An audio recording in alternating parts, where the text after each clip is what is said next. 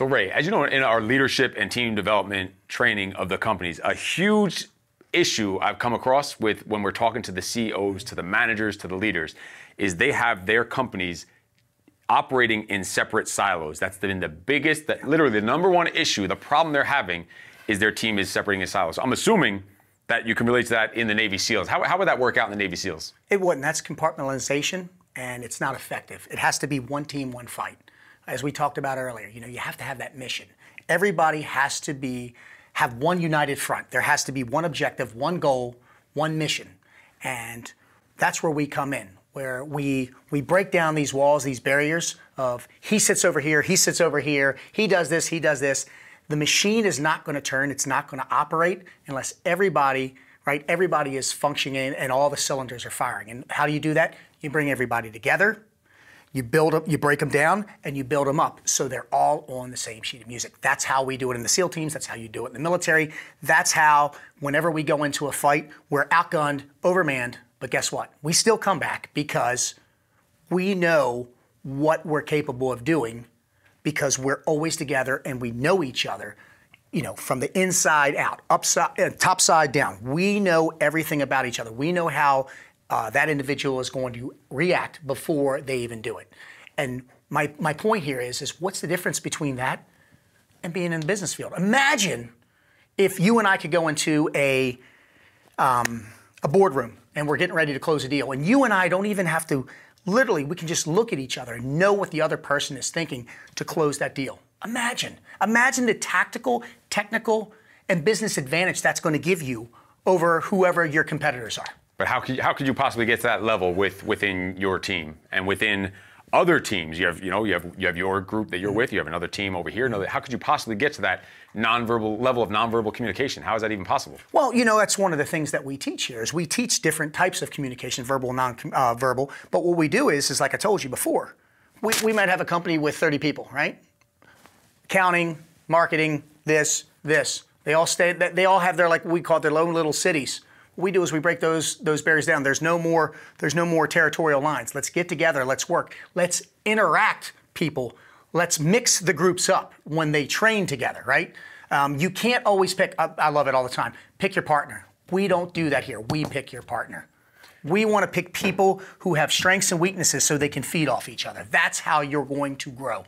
So Navy SEALs, you're the one percenters, the top tier, most well-trained operators, somewhere up there probably near the Marines, maybe up to the Marine level, possibly, I'm not sure. You got to be at least close. Okay. But with being such a high-level operator, literally not even the one percenters, I mean, it's even less than that, right? The top well-trained warriors in the world, how do they get over the fact of, we're the best in the world? My specific team of that you're in doesn't need the help of these other teams. How do you get beyond that? How do you break down those barriers? I think a lot of it is you have to learn how to control the discipline of the egos and the attitudes of what we do and realize that, we are a team. Like, we always want help from other people. It's, like I said, one team, one fight. I can't, we have Marines coming in to assist us or help us instead of being like, we don't need them.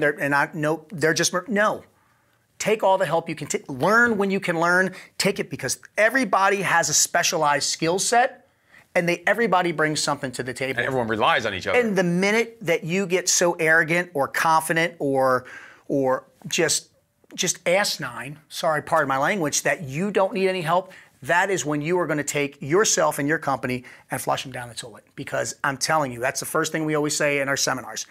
Attitudes and egos, leave them at the front door. We're here to learn. Roll up your sleeves. We're going to get dirty. Ego is the big one I was getting at because everyone's got an ego, right? Of course, everyone's got an ego. But if you don't put that aside in combat, it's going to lead to a lot of dead people. In the business world, that's going to lead to a lot of lost revenue, a lot of lost time, lost productivity, just by thinking, all right, there's a sales department, the marketing department, the administrative department, whatever else there is, research and development. Now, they need to all be thinking mission accomplishment. As you mentioned, I love the saying, one team, one fight. Exactly. So one team or one silo, one of those silos doesn't need to get credit. When the mission is done, does one single person or one single team need to get the credit for accomplishing the whole mission of the battle? No. Absolutely not. No. It's going to be our team won. Our collective efforts. One team. Yes, exactly. So it's not worried about who's getting the credit for it. They're not worried about that. I know in the Marine Corps it wasn't. It's like, let's just get the job done and guess what? We're going to be victorious. We will be victorious. That's Not, right. oh, I did this, I did that. We're putting the egos aside. I think a huge part of breaking down these silos in, obviously in the military, that's what's done it, is putting those egos aside, is that's what we can bring into the business front, is breaking down those egos to break through those silos, connect those silos together. Because when it comes down to it, you have to make some split-second decisions on the battlefield as you do in the business field. So you need to understand that what your decisions, the effect that your personal decisions are having on the collective. Exactly. So can you tell us a little bit about that? Yeah, I mean, let's use the battlefield, for example. When you shoot, move, and communicate is something we talk about in the SEAL teams, right? You need to shoot, move, and communicate to effectively get from point A to point B, to get off the X, if you will, to get to safe haven, to do whatever it is you have to do. Same thing applies in the business field, right? I mean, here's the deal, and people always understand, if you make a mistake in the battlefield, lives can be lost. But you know what?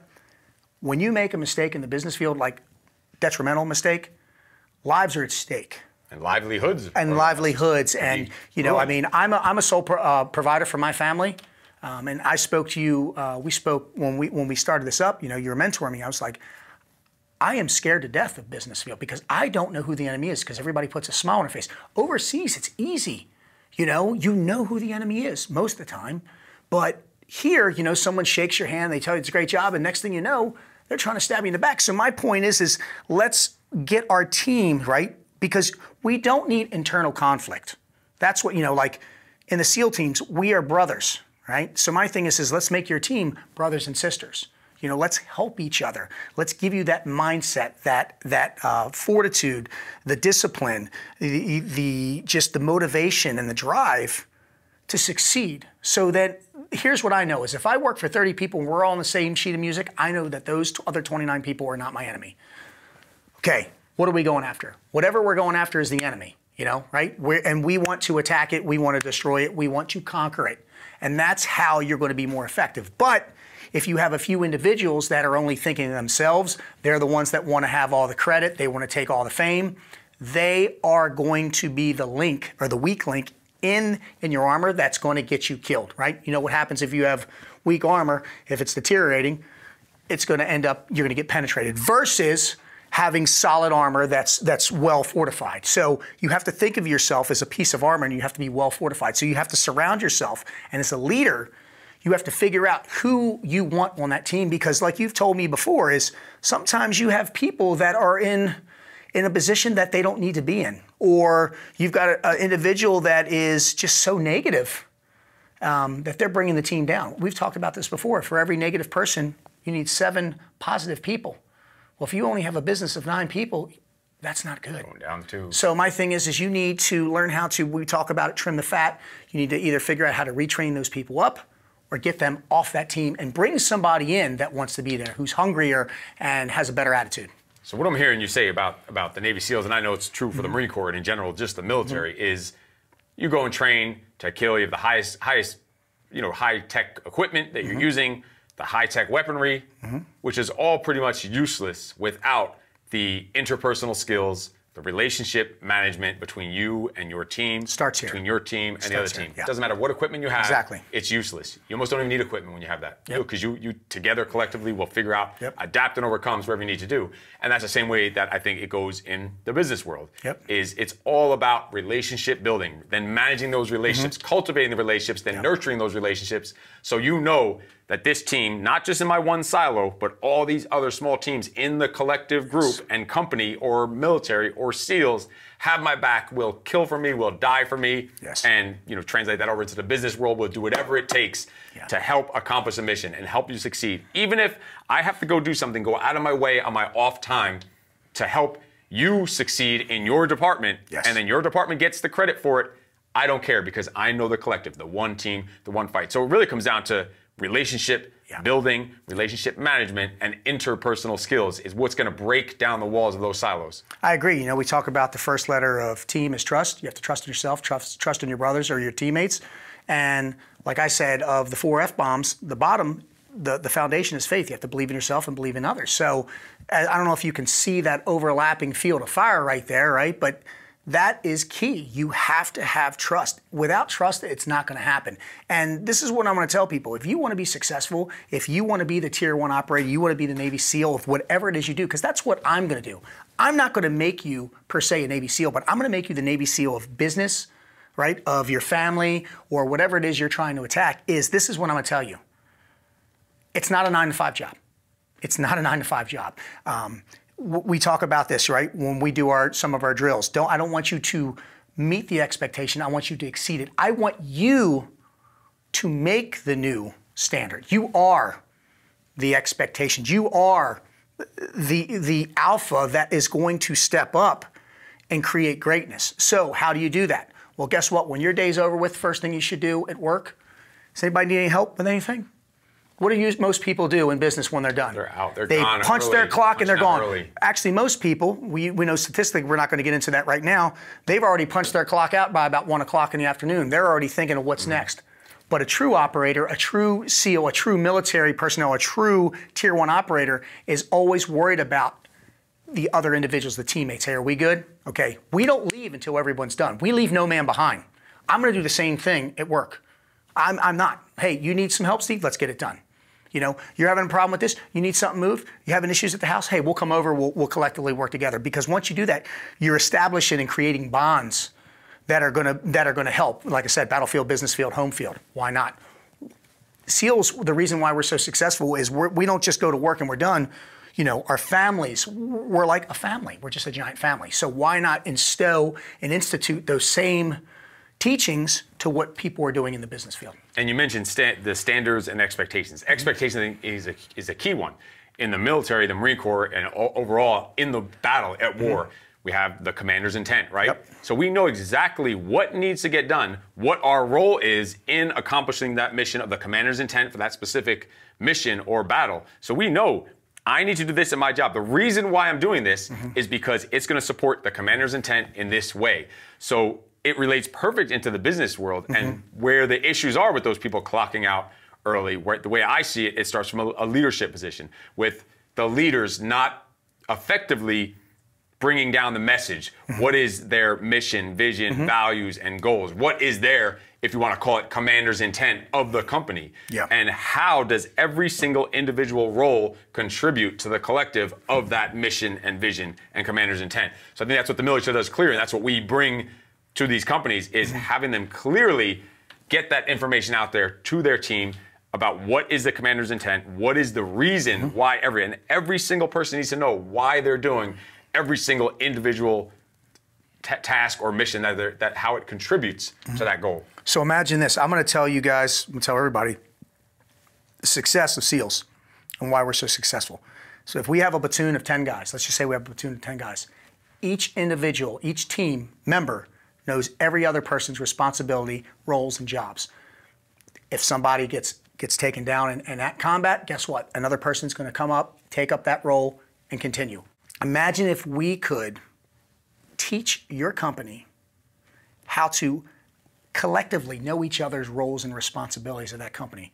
Most individuals go in, I'm accounting. What do I do? Accounting. I know accounting. But imagine if I knew a little bit of your job. Imagine if you set up once a week, an hour out of your workday, to start doing almost, I call it like a formal, it's something what we do, where we start learning other people's roles and responsibilities. Imagine how much more respect and productivity you could get from that. The thing is the more you know about your company, okay, the more that you share with your company, the more the company's going to know about you, the more productive you're going to be. That's the secret. It's all about knowing the overlying yes, mission. And so versus just coming in with blinders on, typing on the keyboard, okay, I'm going to collect my pay, thank you. Whenever you see the boss, you sit up and look smart, and then as soon as you're done, what are you doing? You're grabbing your phone and you're looking at your phone. No.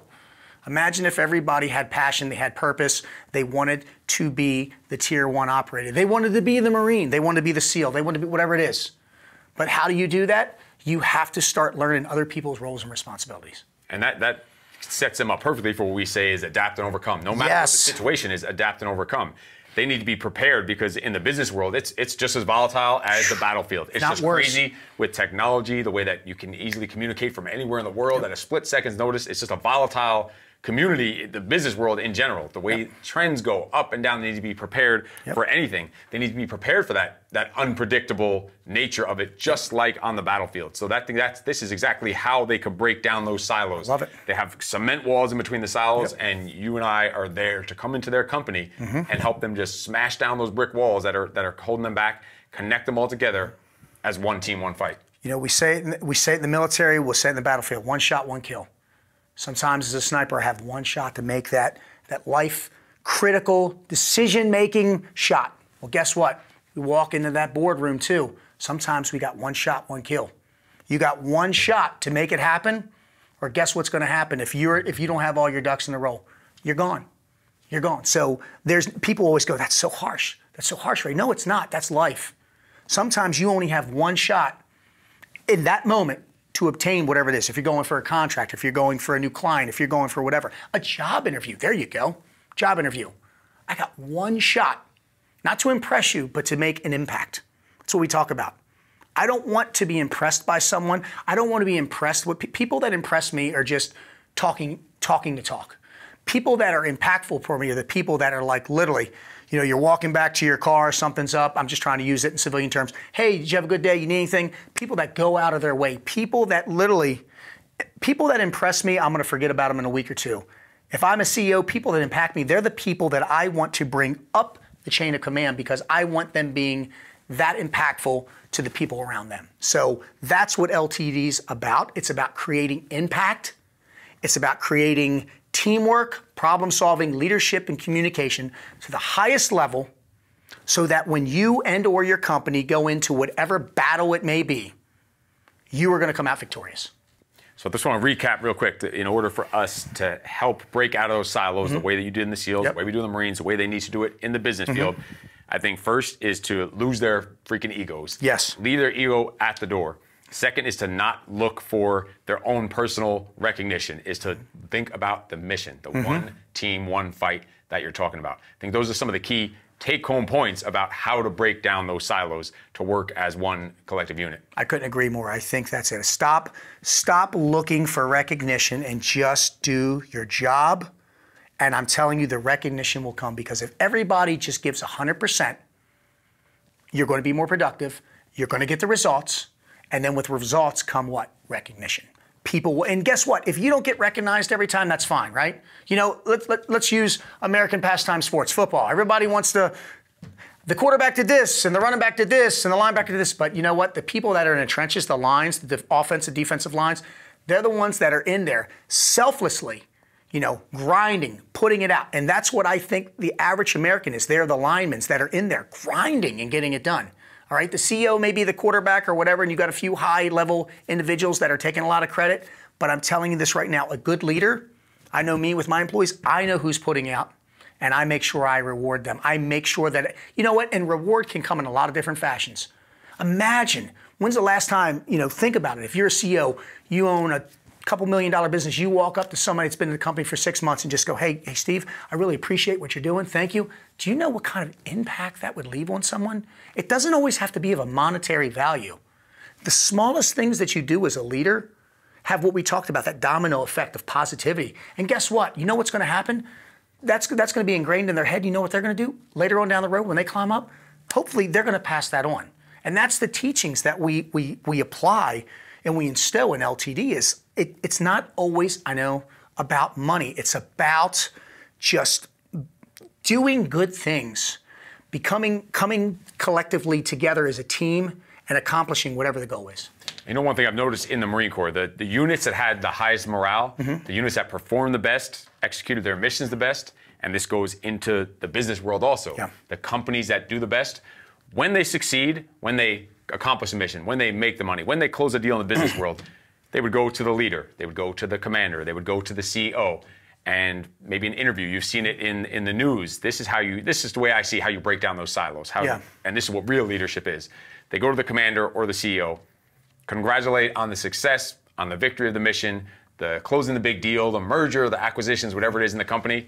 They give them congratulations to the leader, and the leader says, that's all because of this team, this team, this team, basically taking no recognition, no credit for it. They deflect all the credibility to gave it all out there. Those are the most successful teams. Those are the ones with the highest morale. Yes. Those are our units in the Marine Corps that were the most successful, that re-enlisted, wanted to stay in because they were all part of one team and one fight, not just some person worried about their ego at the top, worried about taking all the credit and recognition for those linemen that were bashing on the line, grinding it out day after day.